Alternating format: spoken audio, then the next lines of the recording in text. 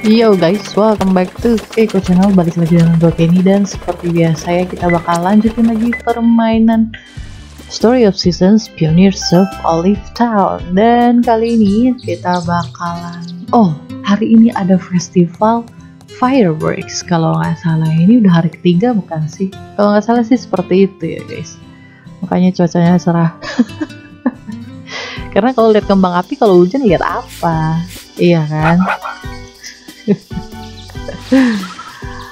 Oke.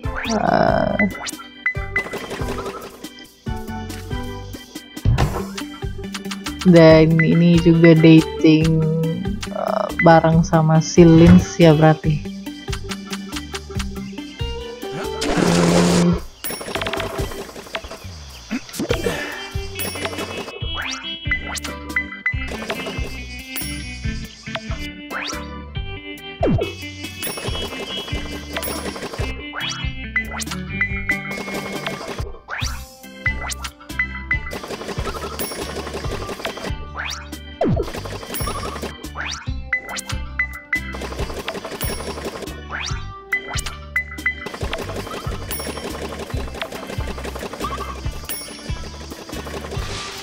Gimana tuh? Ada pineapple, wildberry. Oke.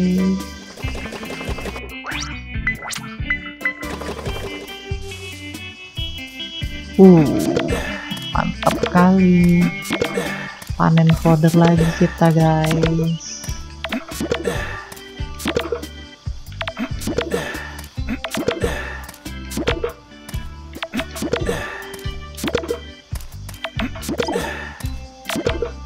Berhubung lagi cerah ya kan.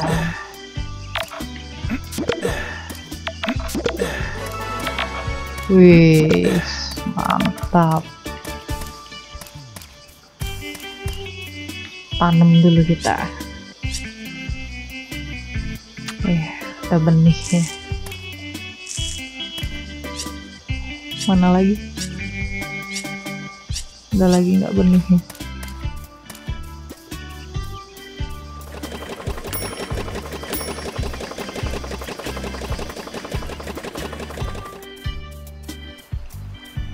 Mana nih? Benihnya satu lagi mana nih?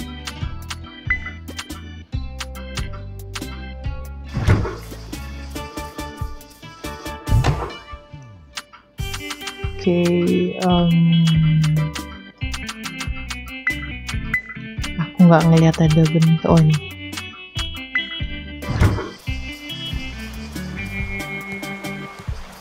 Oke, kita tanam dulu guys di hari yang cerah ini. Nanti kita bawa anjing kita ya, sekalian ikut main deh.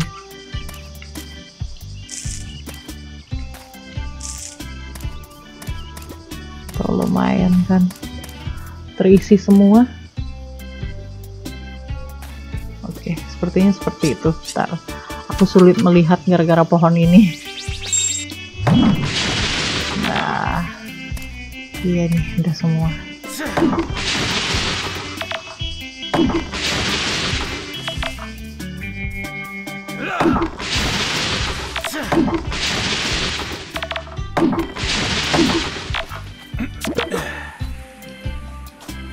Oke. Akhirnya cerah juga ya. Enak banget ya ngeliatnya, terang.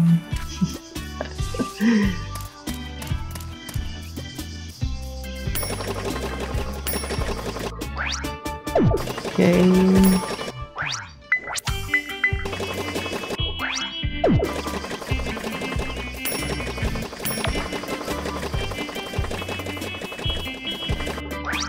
Caranya masukin dulu. Oke.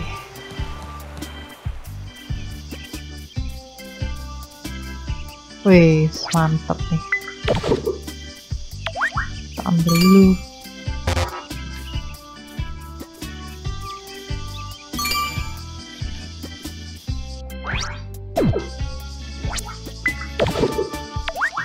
Oke.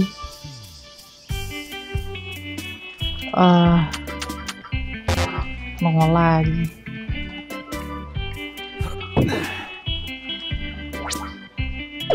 Enggak lah, aku mau masukin kol. Satu lagi nih, kita masukin kolnya.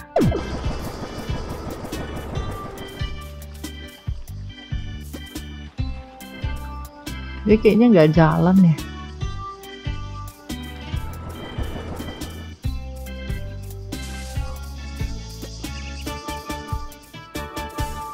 Jalan nggak sih ini? Aku agak bingung ngeliatnya.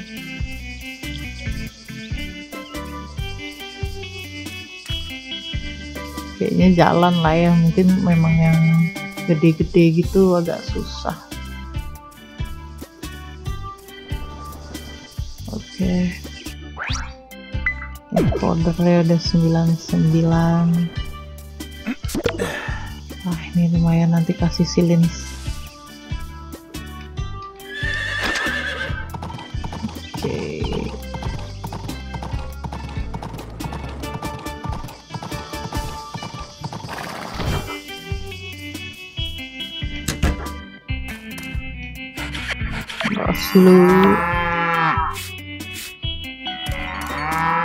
Harinya ada festival, jadi kita nggak akan terlalu banyak ini ya, ngurusin ladang.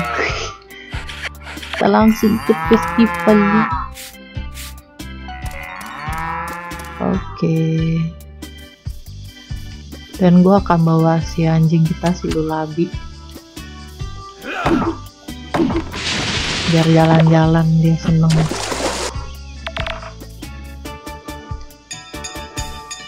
Oke. Keluar. 3, 4, satu lagi. Nah, pintar. Udah keluar semua, jadi biar seneng gitu ngeliatnya kan.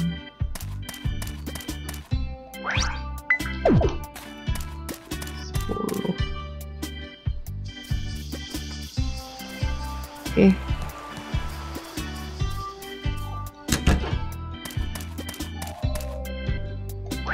Gue tambahin 1.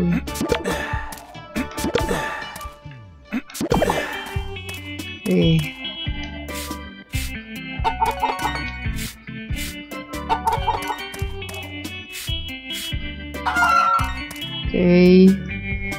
Gue keluarin dulu mereka.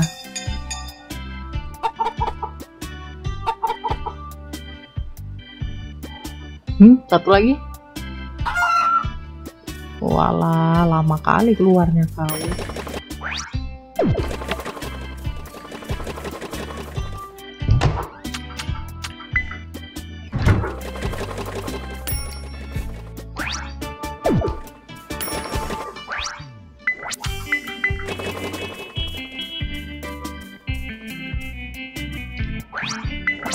Telur, susu, telur hitamnya belum ya.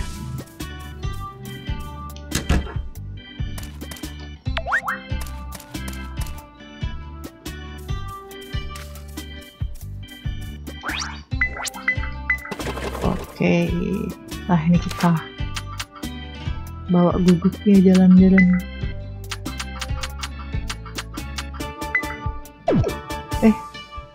Masukin lagi.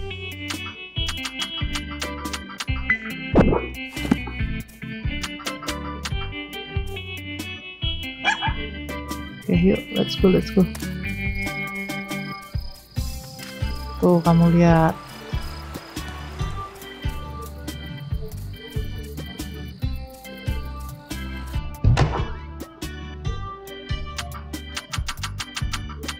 Aku perlu rumput, bentar. Rumput yang kayak gini nih.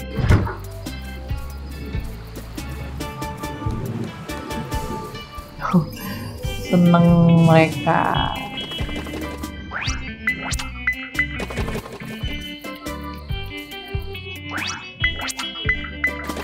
Oke, let's go. Kita harus mengikuti festival fireworks. Nah, the boat's ready and raring to go. All we've gotta do now is send those fireworks flying. Sounds good. Appreciate the help as well, Marcos. Hey, I don't do much really. We wouldn't be able to launch these fireworks without the gear you crafted for us. Hola, Pete. We've got a terrific fireworks display lined up for everyone this year. That's right. If you've got a special someone, you should spend some quality time watching the fireworks together. Well, I should get going. It's build time to start and the show before we know it. Tuh benar, berarti hampir sama dengan Harvest Moon sebelumnya. Kita harus bawa seseorang gitu. The firework display is a boisterous and beloved summer festival in Olive Town. If you're close with someone, you can ask them to watch the fireworks together with you. If you prefer to watch them by yourself, you are more than welcome to. Just talk to Nigel and he'll get the show on the road. Okay, let's go. I got Lin's with me. Kita ngobrol dulu.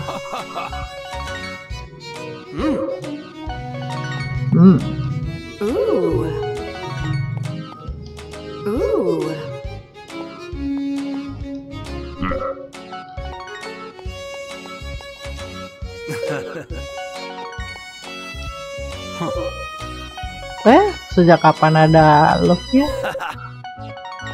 Mungkin gara-gara gue selesaiin misi itu kali ya.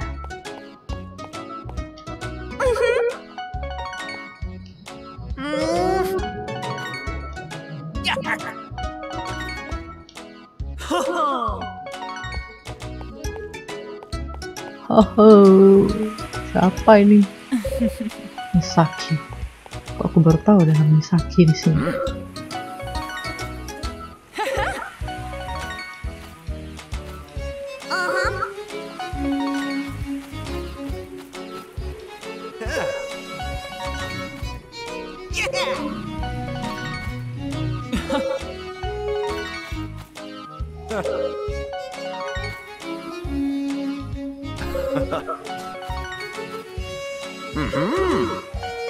Mayor nonton sama siapa?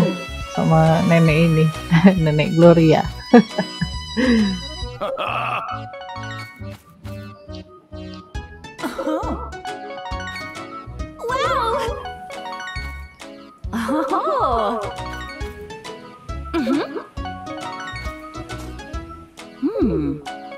Kenapa Lin selalu sama rombongannya kakek-kakek dan nenek-nenek ya? Aku agak bingung. I'd love to. Oh, it started. Oh.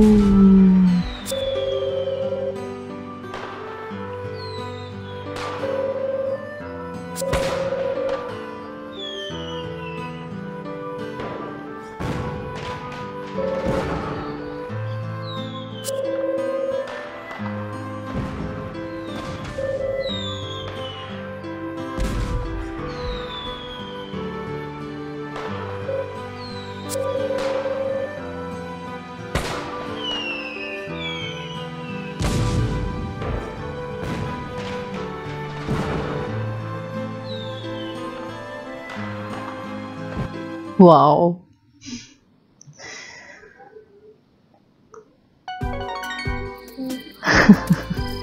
Anjingnya juga seneng kita ajakin pergi kan. Ya udah, it's time to get work guys. Oh my god.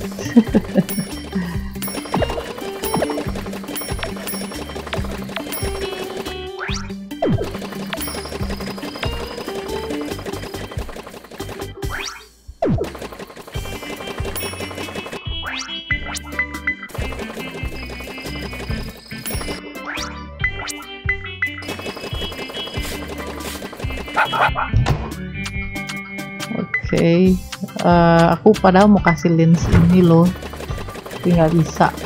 Ya lah.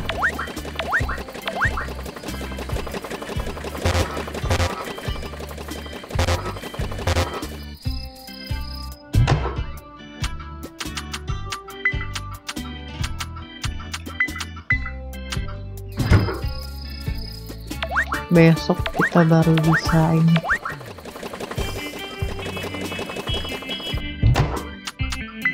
Baru bisa kasih lens.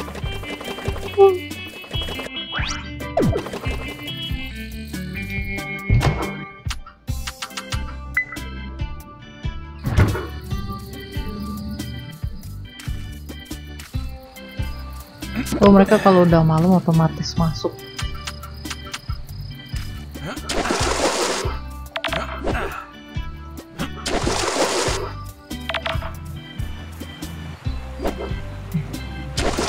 Otomatis masuk ke kandang guys sih, gua nggak usah ribet.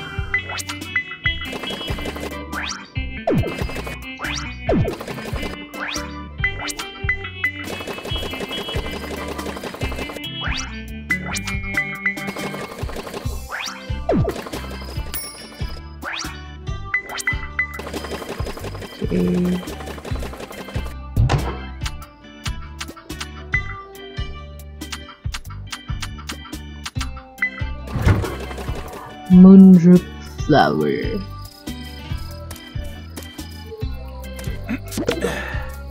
Oke.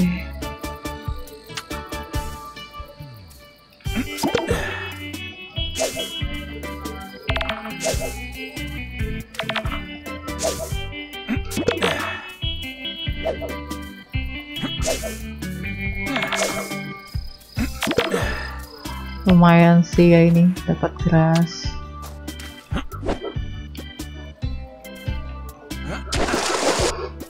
Lucu banget ya itu festival. Si Lin kayaknya tipe orang yang pendiam gitu guys, ngerasa gak sih kalian? Dia kayak mau ngomong tapi nggak berani ngomong, terus kayak pemalu juga. Ada-ada aja. Oke.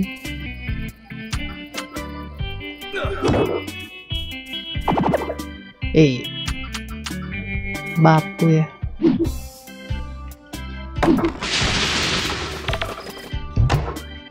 Bentar. Bridge-nya udah 100. Ngumpul sampai 100 ngapain ya ini bridge-nya? Okay, and then what? Oregano.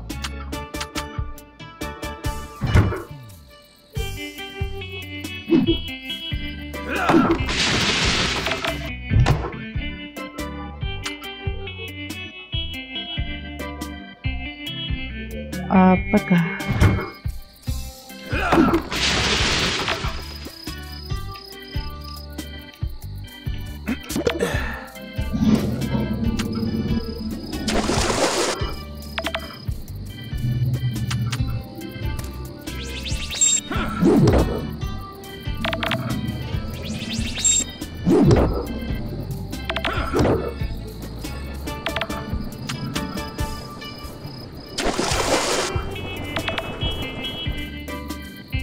oke.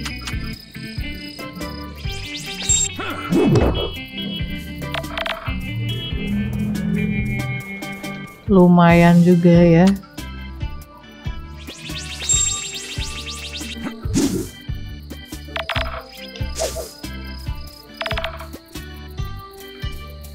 Oh, the bag is full.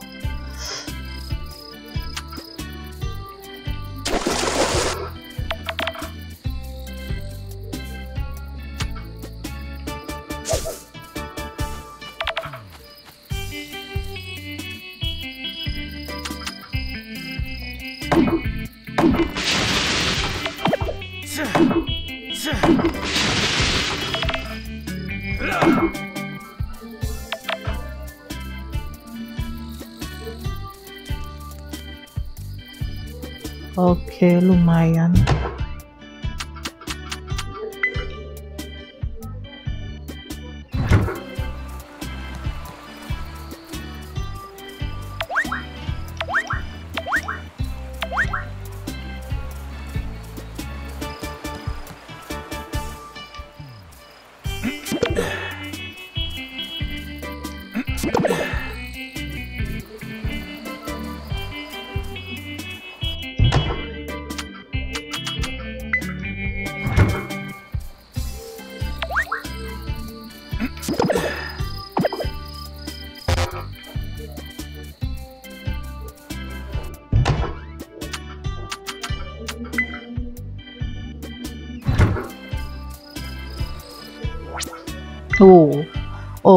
Gua nggak lihat lagi tadi, anjir. Ini kalau udah 30.000 kita udah bisa expand rumah kita, guys. Jadi gue mau ngumpulin goldnya itu sampai 30.000, terus kita expand rumah kita. Apa nih?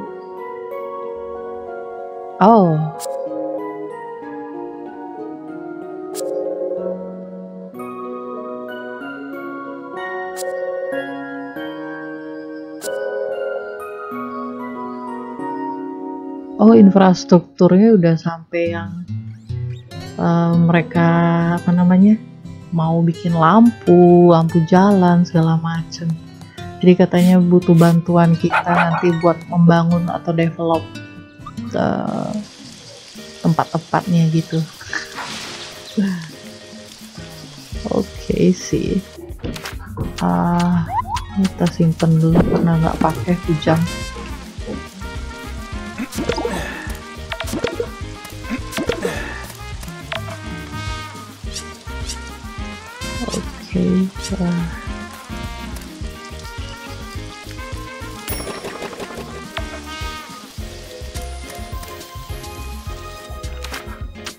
Jadi aku ada 6. Ntar ya, ini bisa sampai autumn. Oke.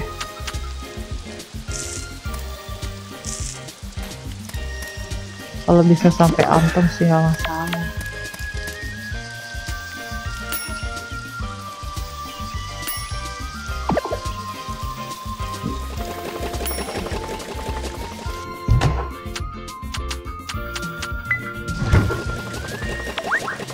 Yang repot kalau nggak bisa, itu repot banget.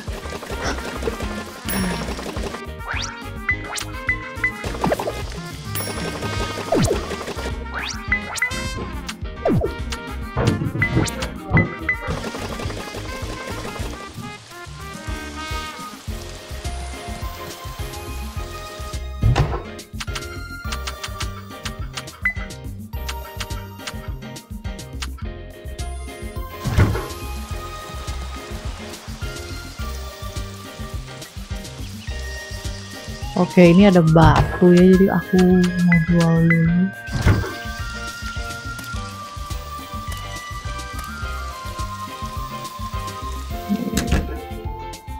Wih, lagi bahagia nih.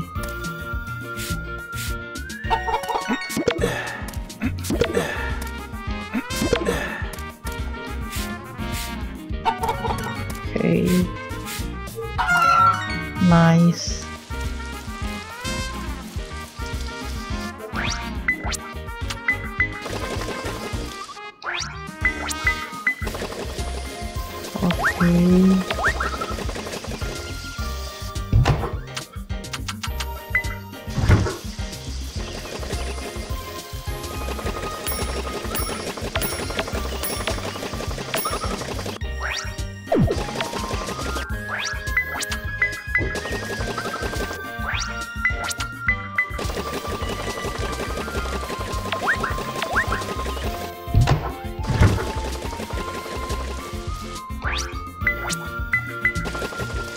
Bikin dulu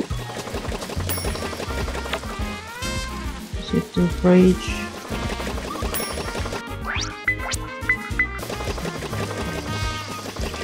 Oke, buat ayam udah, terus kita tinggal ke sapi ya.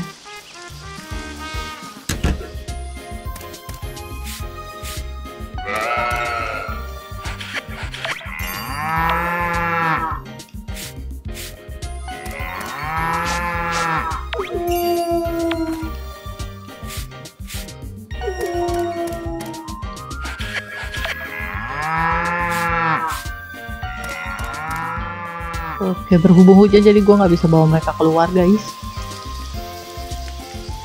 Jadi ya mereka di kandang dulu sementara. Wih, bisa refresh nih. Mantap. Tapi gua sih ini bintang 2 ya. Ini kita bakal simpan dulu buat dijadiin benih nanti. Terus ini juga gua mau simpan nanti buat dijadiin benih. Apalagi? Oke, udah. Oh ya, sunflowers ini aku ambil.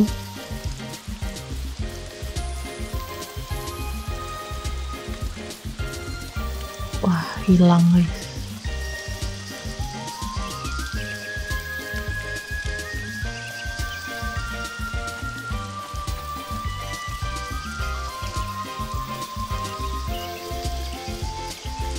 Wah, yang ininya hilang, kacau.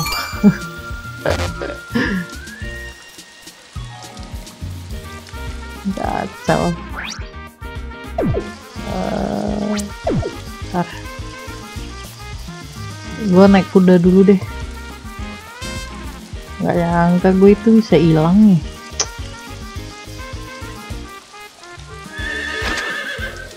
Oke, let's go.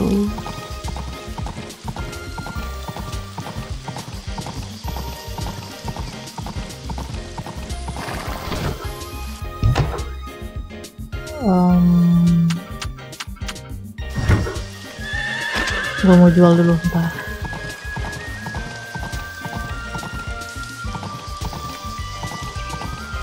Bikin yogurt.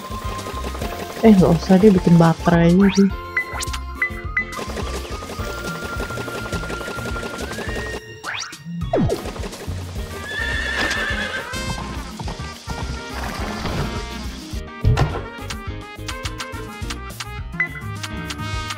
Disini gue jual sama tips. Oke, gue ambil dulu barang yang tadi udah didapat.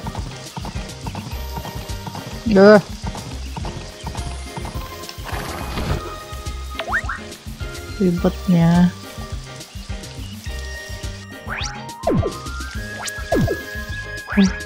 Enggak lah, gue mau clear tau. Kita ambil sebelah sini pula.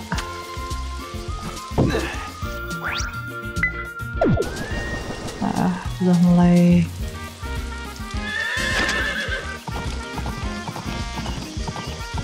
tidaknya ketutup lah ini, nggak usah ada apa lubang-lubang gitu kan. Oke, let's go. Kita appraisal terus ke tempatnya silence. What's the matter? Your stomach hurts? Here, let me take a look. Hah? Sapi yang ngamuk.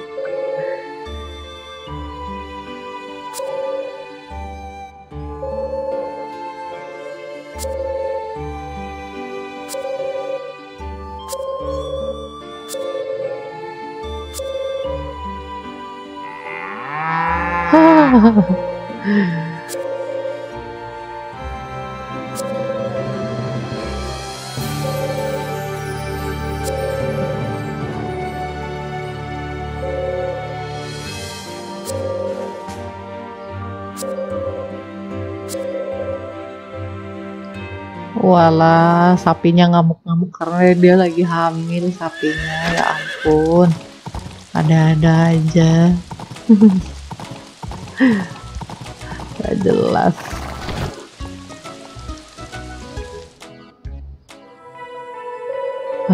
Dear Sandra,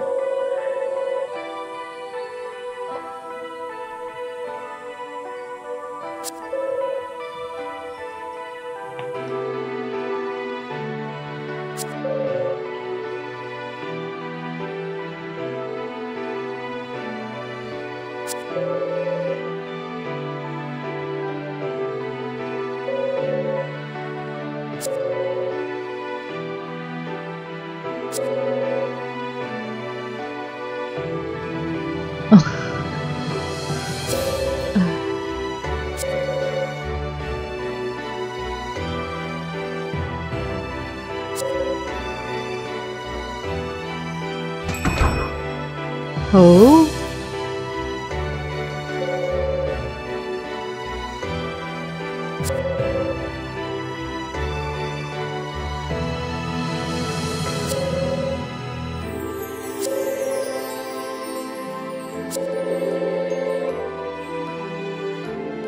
Lagi hujan, Lin, lu ngajak gua piknik di tengah hujan.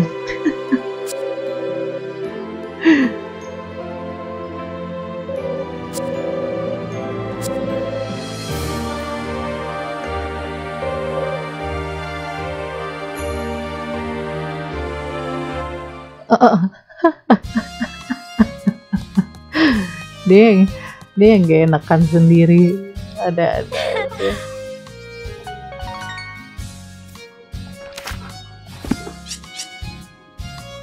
Nih, gua ada bunga nih, sunflower.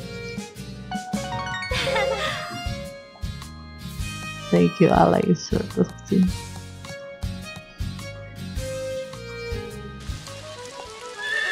Jadi guys, kalau misalnya kalian pertama kali main gini nih ya, kalian harus udah harus pilih kalian mau deketin siapa. Jadi pas festival fireworks kalian ada temen buat ini ikutan bareng kalian gitu. Kalau nggak ada nonton sendirian deh.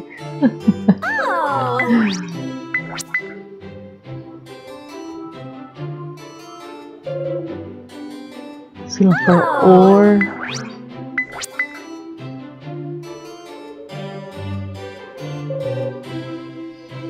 Okay.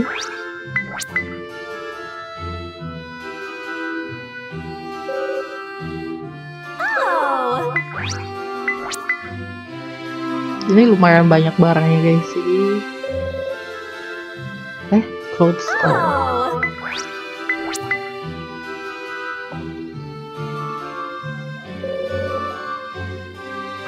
Iron ingot. Okay.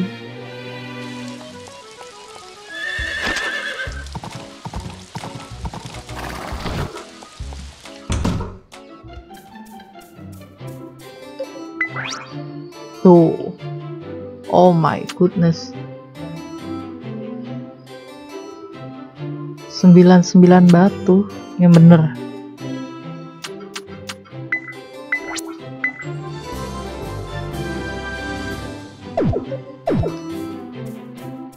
Sembilan batu. Are you sure? Are you sure about that? Oh my god.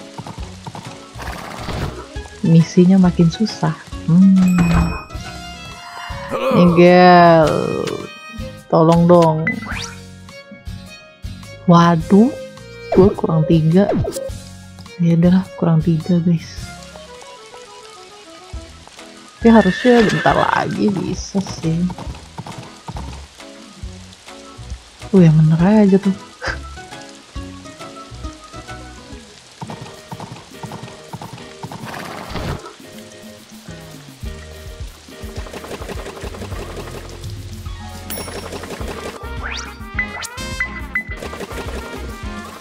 Kurang 2 dong berarti. Aku masukin dulu. Batu 999, sedangkan gue dari tadi batu 200-an gue jual guys. Kacau. Ya udahlah, gue mulai mencari batu deh. Kayaknya lagi butuh banyak batu. Oke. Sebelumnya gue bersihin dulu nih yang di sini.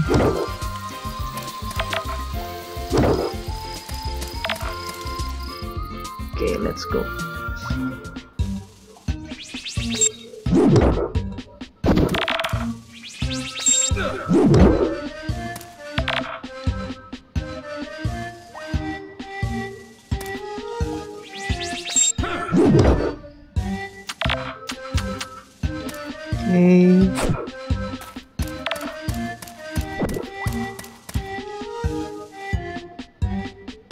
Waduh.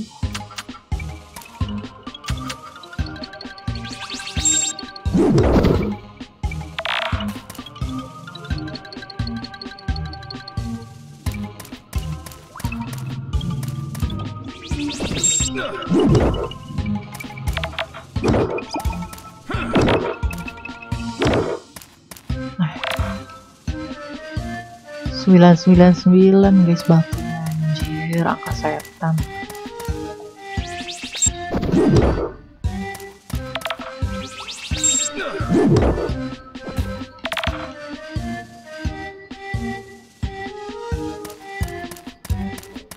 Gua walaupun cari itu juga gua lebih konsen cari coal sih.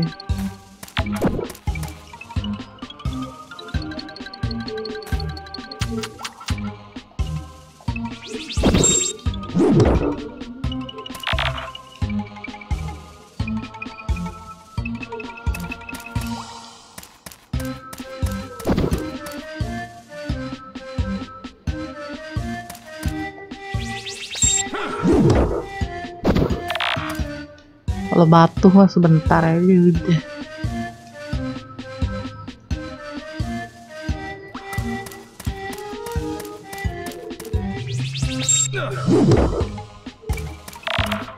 Tapi kalau kayak coal gitu agak sulit.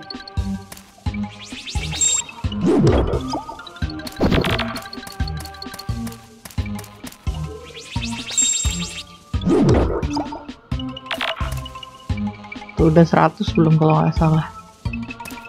Tuh udah 110. Dan dia lebih gampang.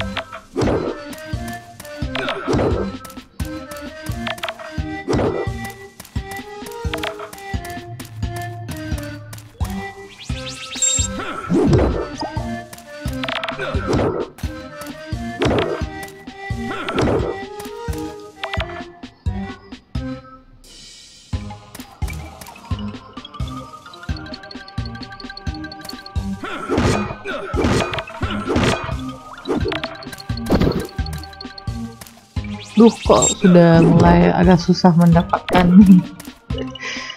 ini ya, koal ya.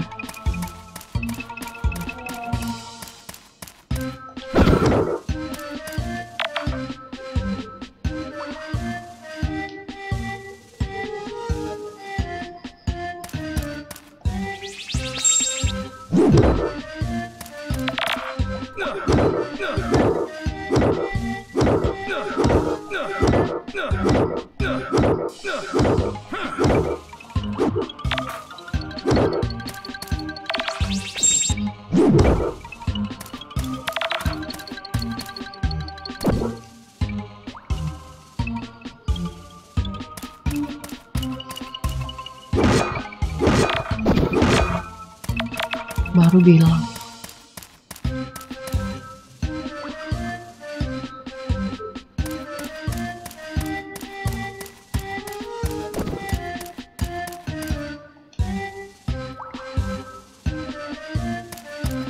Nah, penting ini.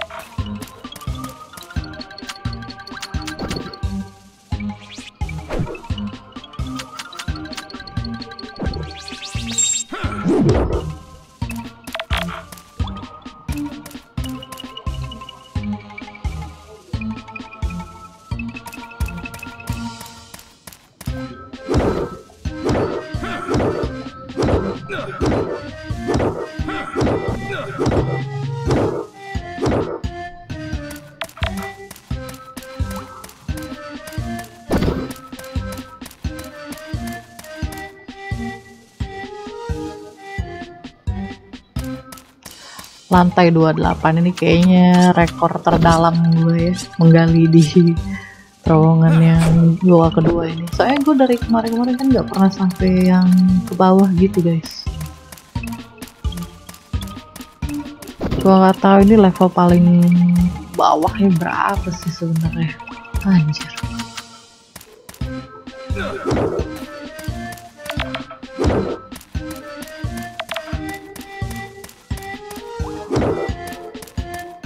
Batunya jarang-jarang ini lagi.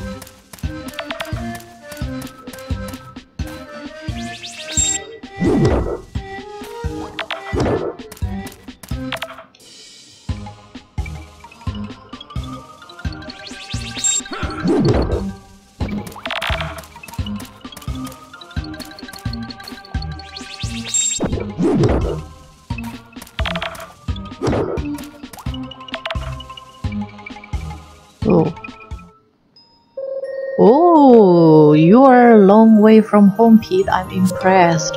As a reward, I'll take you somewhere special. Follow me. Wow, kita akhirnya sampai di paling bawah, guys. Wow, what is that? Apa ini?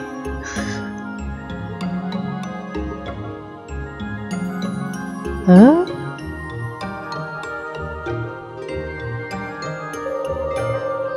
Tada! This is a place that only Earth Spirit know about. You're a special friend, Pete. Feel free to come by and play with us anytime you like. But shh, it's a secret to everybody. Oh? Wow, Lava Caves is a special location here. The intense heat never lets up, and you'll find yourself working up a sweat in no time flat. The unique looking magma spirit will play mini games with you in here. Oh. Oh my god. Apa ini, gila? Ah, kok ada piting? Yuk kita coba main ya sama si magma spirit. Oh. Gain points by smashing stones. Rare stones are worth extra point. Oh, so be sure crush them. Okay.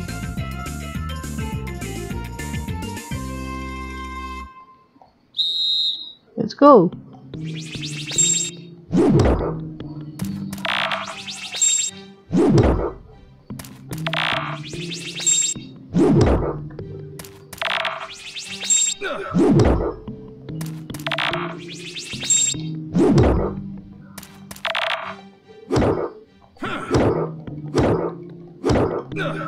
Let's go.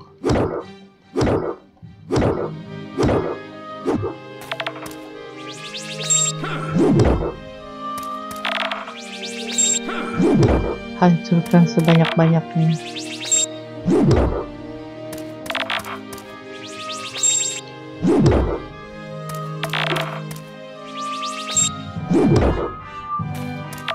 Wah, nice sih ini. Tapi barangnya ini beneran masuk ke kita nggak sih?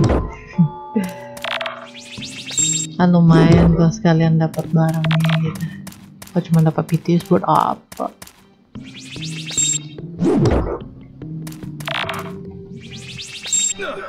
Oh, ada yang lebih keras lagi, guys. Oh shit.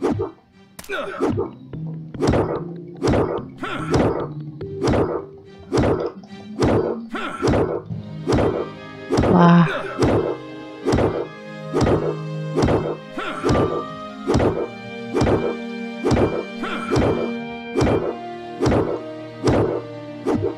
Wow, apa itu?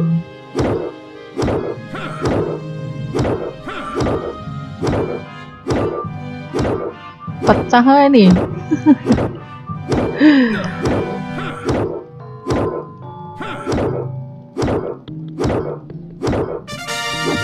Wih, apa tuh? Kok bisa ada suara gitu ya? Finished. Okay.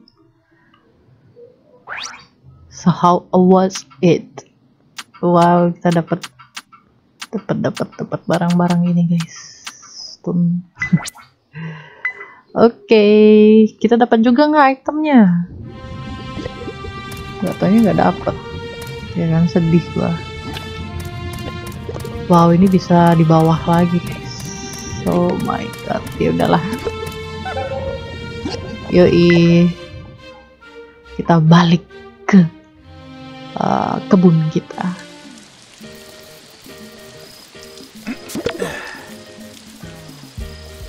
Wah, kita udah sampai paling bawah ya, nggak nyangka juga bisa juga akhirnya sampai tempat paling bawah.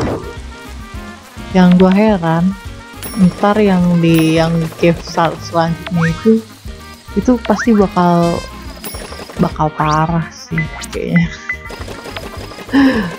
Bakalan lebih dalam kayaknya.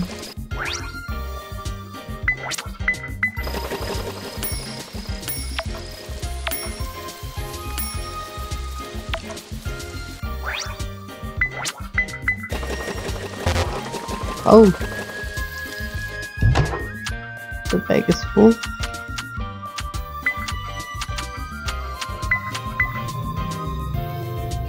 Okay. Ini bisa di pick up.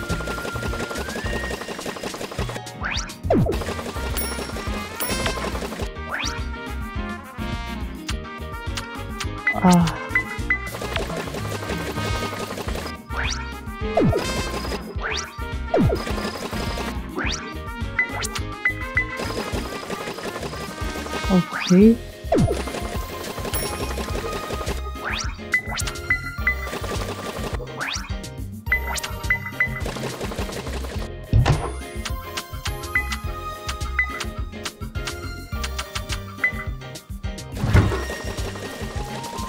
Oke guys, gue bakal cycle beberapa aja sekitaran sini. Oke, ini satu aja nih. Ya wis, dah. Let's go back and sleep. Hujan mulu. Besok kayaknya kita udah bisa buat ngupgradein rumah kita ya guys.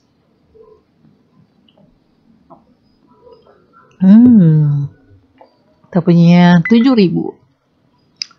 Memang hasil panen sangat menguntungkan ya. Yang request town itu loh guys, yang aku agak gak habis pikir. Yo Pete, sorry to bug you at the crack of dawn. There was something I need to check in with you about. Repairs on your bike are almost done, but we encounter one major snag. We kinda run unnecessary materials for repair. I tried to place an order, but our supplies has no idea when the goods are gonna come in. If you happen to get your hands on any of materials, could you bring them over? It'd be huge help. I'll post the order. Oh, di bulletin. Oke lah, jadi untuk benerin motor kita bakal membutuhkan beberapa material, sedangkan kita kan katanya nggak tahu kapan, padahal dia udah place an order tapi belum tahu kapan bisa dapetinnya. Jadi kalau misalnya kita punya bahannya, kita bisa bantuin dia gitu dia bilang. Di ntar gue coba deh lihat ya.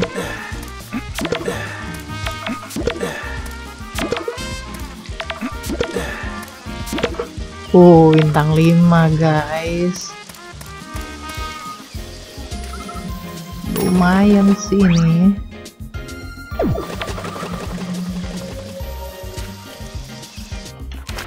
Pasti lebih mahal.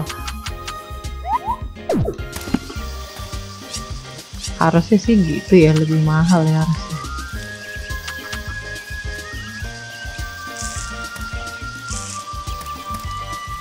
Nah ini berhubung folder gua nggak ada, gue bakalan beli folder guys. Jadi buat lebih easy aja sih sebenarnya. Oke.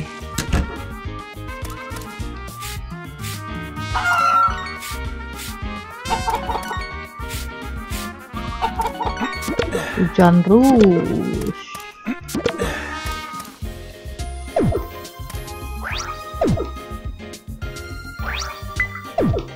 Oke.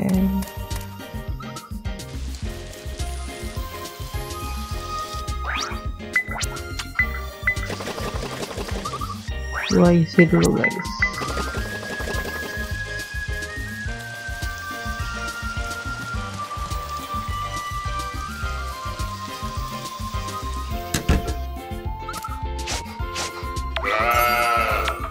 Oh, wool plus.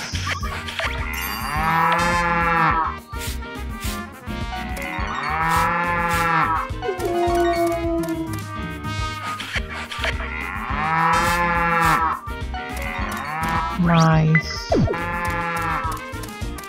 Oke, gua udah place beberapa barangnya.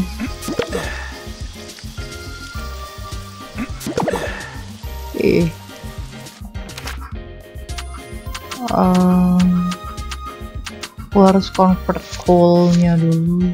Oh, wah, linsnya bentar lagi guys, jadi kita bisa merit kayaknya di tahun ini. Bareng si lins. Please wait. Batunya gue simpen dulu.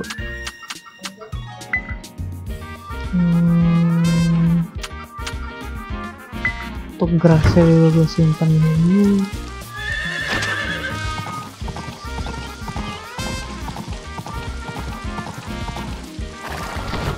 Oke. Mungkin karena airnya nggak kotor ya, jadi dia nggak bermasalah gitu guys. Oke.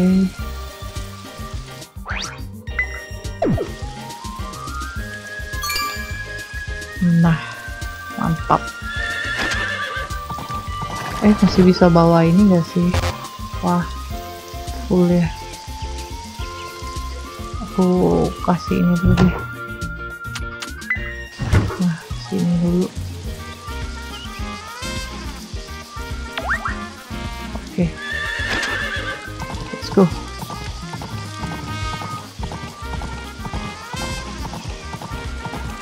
Kita harus ke tempat lins, dan gua mau beli pakannya fodder, dan kita akan expand our house.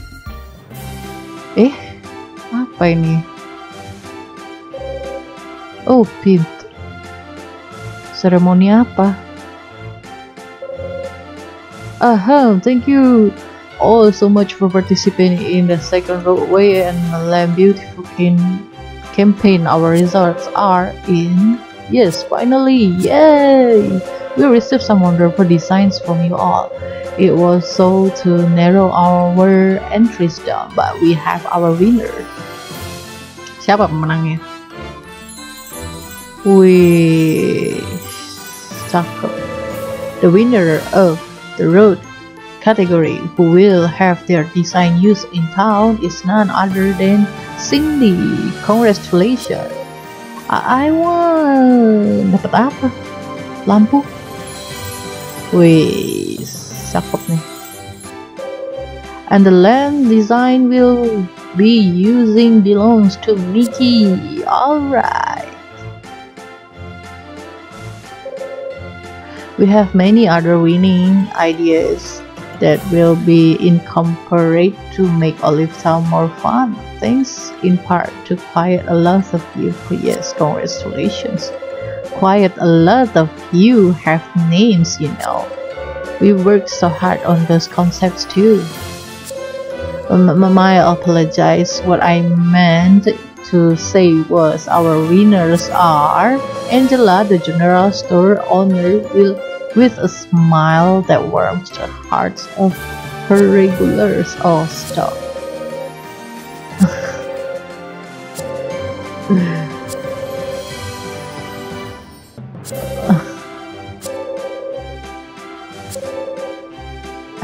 Don't ache him.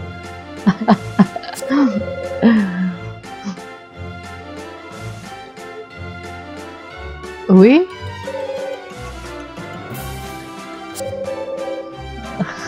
semuanya adalah pemenang. Oh, that's so sweet. Hello. Hi, expand house. Yes, please. Please expand my house. Wow, guys. Wow.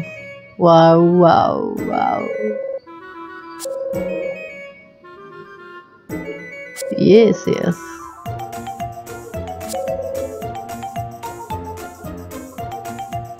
Wow, akhirnya kita punya rumah yang agak lebih gede ya. Gue mau cek dulu deh. Wow, it's more lebih agak terkesan luas gitu ya. Finally, tinggal kita isi sama furniture aja nih. Wih, jalanannya guys, gila keren banget.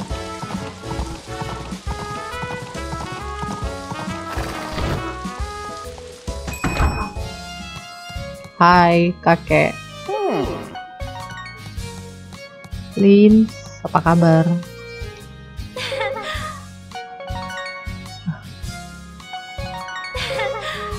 Yoi, aku bakal bekerja keras untuk menyelesaikan buletinnya ya, biar semuanya selesai, pembangunannya lebih cepat lagi.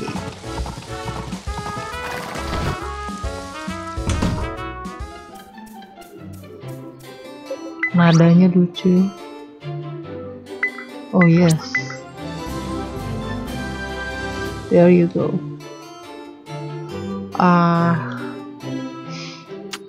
Ini aku ada nih oleh kristal. Ini ada sih, ntar kita coba.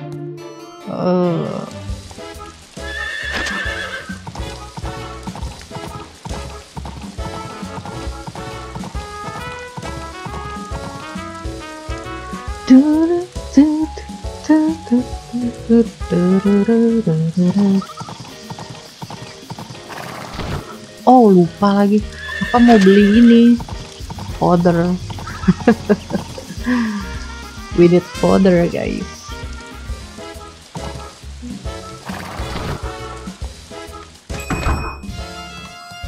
Tutup anjir. Elah. Ini gue punya benih apa nih sisanya nih? Bingung gue jadinya.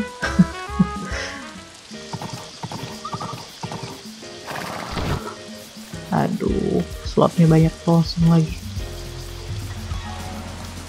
Kita cek dulu.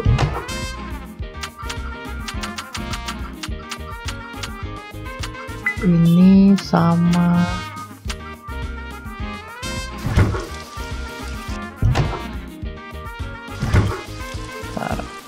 ternyata gua ada barang yang harus di iniin dulu guys.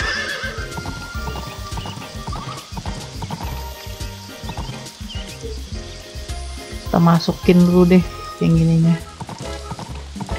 apa kebutuhannya, dan gua rasa untuk kali ini gua lumayan panjangnya, gua lupa guys kalau untuk nyetopinya karena terlalu seru, jadi gua lupa sendiri ini harusnya di stop gitu. Dan untuk part selanjutnya guys, gue bakal lanjutkan ke video selanjutnya. Dan kalau misalnya kalian suka dengan video game semacam ini, jangan lupa untuk subscribe, comment, share, dan juga like video game ini ya guys. Jangan lupa juga bagikan ke teman-teman kalian.